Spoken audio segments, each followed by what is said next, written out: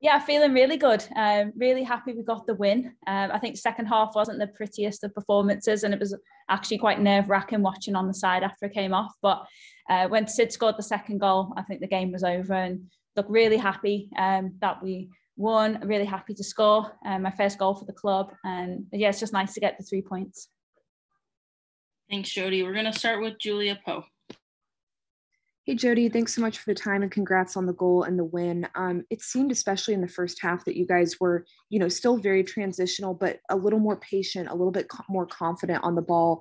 What was kind of the feeling from your perspective, just in terms of that patience when you were in the transition positions? Yeah, I think first half, I think at first we struggled to get out of our half a little bit. I think we were a little deeper than what we would have liked to, but it took a little time for us to figure out where the pockets of space were. And like you said, it was nice that we were able to be patient with the ball and build up a little bit. And I think that's kind of how my goal came about. We kind of caught them off guard. They had a bit of a high line, which we recognised, and we were able to get in and score. We'll go to Dan Lauletta. Thanks, Jodie. How much this week was the team more reflective of kind of Becky Burley's vision as opposed to the first week, which was probably a little bit more helter-skelter all over the place? Yeah, of course, obviously with a new manager coming in, new coach, it takes time, doesn't it, to figure out what they want, what the philosophy is, what the style is, what they expect of the players. So I think with every session we're building, and I think that did show today, especially first half. But it just takes time, doesn't it? So I think for us to get 3 points on the road away from home is a really big achievement. And I'm just so impressed with the grit and determination of this group. It's incredible to see. We'll go to Mike Gramajo.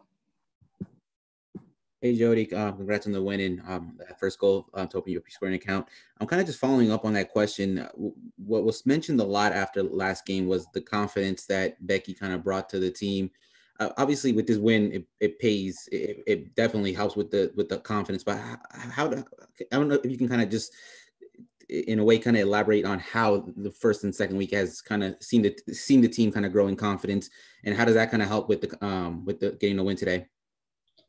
Yeah, I think since Becky's come in, we've played a lot more. We've had a lot more freedom in the way that we play and the way that we train, which I think is important, especially when we have had a few new players in, myself included. It takes time for players to gel and connect on the pitch. And in order to do that, you do need a bit of freedom and just to play, to read each other. And I think that's kind of what we've had the last couple of weeks, which I think is shown. It's been positive, and it's shown in the games.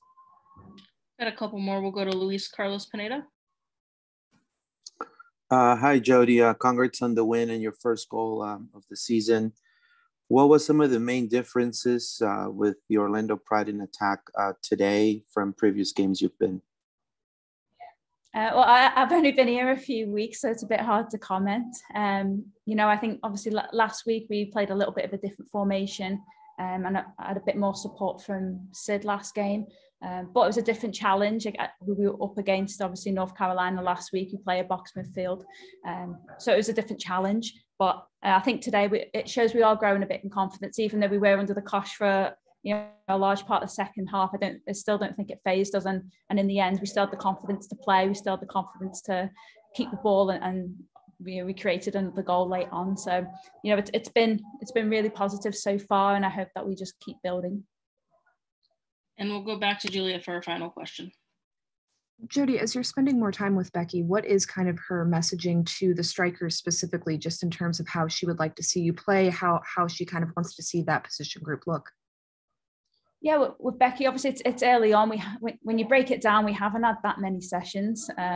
We've played 2 matches and we've had a handful of trainings. And I think that the priority has been more about keeping the ball and building out. Like I said before, we have had a lot of freedom to express ourselves, and we've got quality players. We've got Sydney LaRue, she's phenomenal.